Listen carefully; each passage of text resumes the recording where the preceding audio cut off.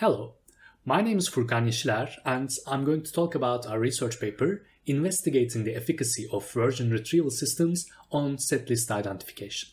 This is a joint work with Emilio Molina from BMAT, Joan Serrà from Dolby, and Emilia Gómez from EC Joint Research Center. First of all, we define setlist identification as the task of retrieving the metadata and the timestamps of all the tracks played in live music events, like concerts. What we want to do is to build a system that can process a long audio query and that can give us the names of all the tracks present in that audio query with their respective timestamps. And what can we do with such systems? First of all, in streaming platforms, you may have seen some comments like the one on the slide, where a user identifies all the tracks in a concert with their start and end timestamps, and such comments can enhance the viewing or listening experience for some other users.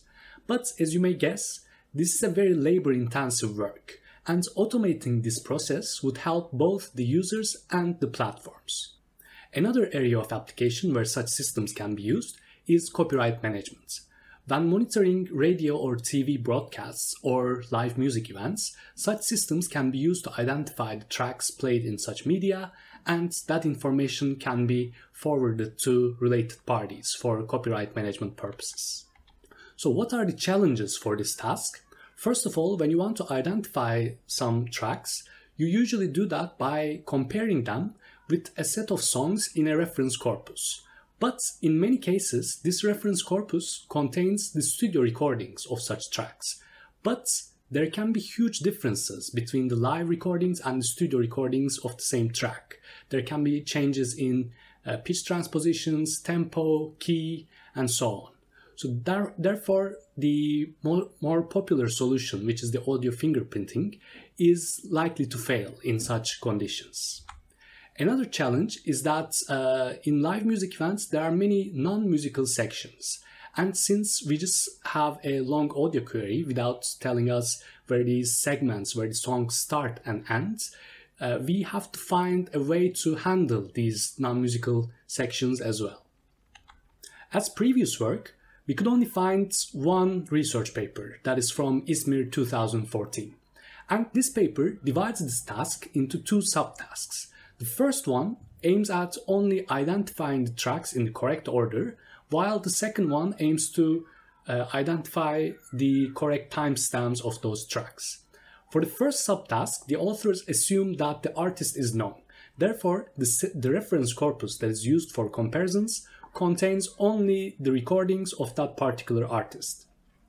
But this is likely to fail in cases where an artist plays the songs of another artist, for example. For the second subtask, they assume that the setlist identified from the first subtask is completely correct, and they just try to identify the timestamps. But this is not a very practical approach because the system that is used in the first subtask is likely to give some errors. Therefore, the system proposed in this paper is far from practical use, in our opinion. We also saw that there is a MyRex setlist identification context since 2015, but the links to the submissions are broken, therefore we couldn't reach those systems and we couldn't include them in our work. In this work, we propose an end-to-end workflow that can take a long audio query and outputs a final report that includes the identified tracks and their timestamps. We process these long queries with overlapping sliding windows using a version identification system, and after we obtain these matches, we perform a match consolidation and revision step to filter out the redundant matches and also the false positives. First of all, the version identification step. As I mentioned earlier, we process the long audio queries using overlapping sliding windows, and we compare the content of each of these windows with the tracks in our reference corpus using a version identification dataset. At the end of this process, we identify each of these windows as one track or another from our reference corpus. For this, we first extract a type of a chroma feature from both the windows and the reference tracks that we call crema PCP. It is an intermediate output of a chord estimation model, and in previous works, we saw that it achieves improved performance against HPCP. And for the version identification part, we compare three systems. First is Remove. It is a deep learning based system and a successor of Move, which was presented at ICASSP last year. And it is an embedding based system, which means that the tracks and the windows are encoded into embedding vectors, and the similarity estimation is done with computing Euclidean or cosine distance between these embeddings. The second system is QMax. It is a rule-based system, and it has been state-of-the-art since 2009 until very recently. And for similarity estimation, it uses a local alignment-based approach. The third system, what we call 2D FTM, is a hybrid system that contains some rule-based and also data-driven parts. And it was one of the first scalable solutions for version identification, and it is also an embedding-based solution.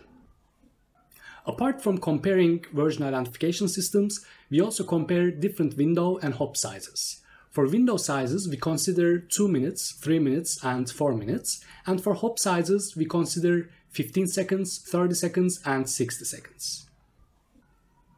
After we identify the content in each of these windows, we perform a match consolidation and revision step to mainly filter out the redundant and the false positive matches. This process contains 4 steps. The first step is to merge consecutive matches that are identified as the same track. And while we do that, the distance of the merged match is taken as the lowest distance of the matches that are being merged. As you can see, the first 2 tracks are identified as the same track, and the first one has the distance of 0.1, while the second one has the distance 0.4. And when we merge these 2 matches, we take the distance 0.1 as the distance of the merged match.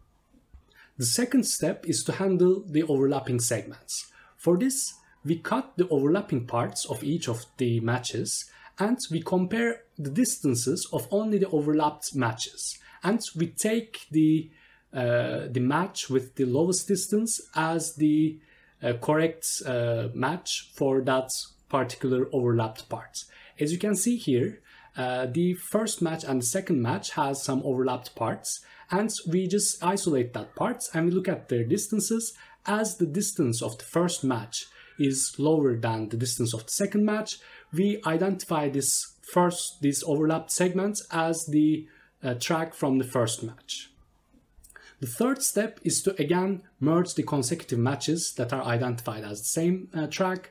This is a trivial step, but it's required since we split some overlap parts in the previous step, and so we need to merge them back again. And the final step is to identify these matches as true or false matches using a classifier. In our work, we used a support vector machine classifier, and we gave the match durations and the match distances as the features, as the inputs to this classifier to identify whether these matches are correct or false. For example, if a match is very short and if it has a very high distance, then it is likely to be a true reference. So then this step actually can prune these kind of redundant or false positive matches. To develop and evaluate our system, we collected and annotated a new dataset that we call ASIT, Automatic Setlist Identification Dataset. It includes 75 concerts that last about 100 hours and 1.3 thousand reference songs that last about 90 hours. We further split this dataset into 2 parts. The development subset includes 10 concerts and their respective reference songs, and the evaluation subset includes 65 concerts and their respective reference songs.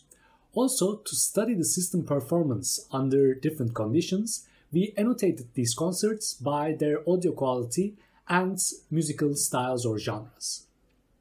For the audio quality, we consider three categories. AQA contains concerts that are from big venues like stadiums or very large concert halls. Also, they are professionally recorded. AQB contains also concerts that are professionally recorded but from smaller venues. And we also observed that the mixing mastering quality of the concerts from AQB are a bit inferior of the ones from AQA.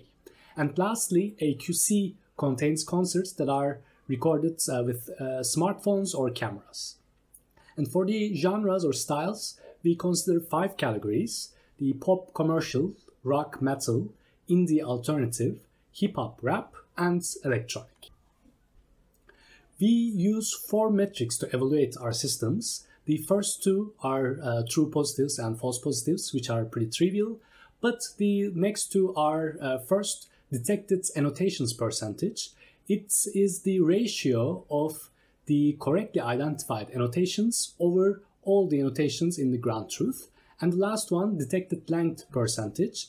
It is the ratio of the correctly identified duration over the entire duration of the concerts.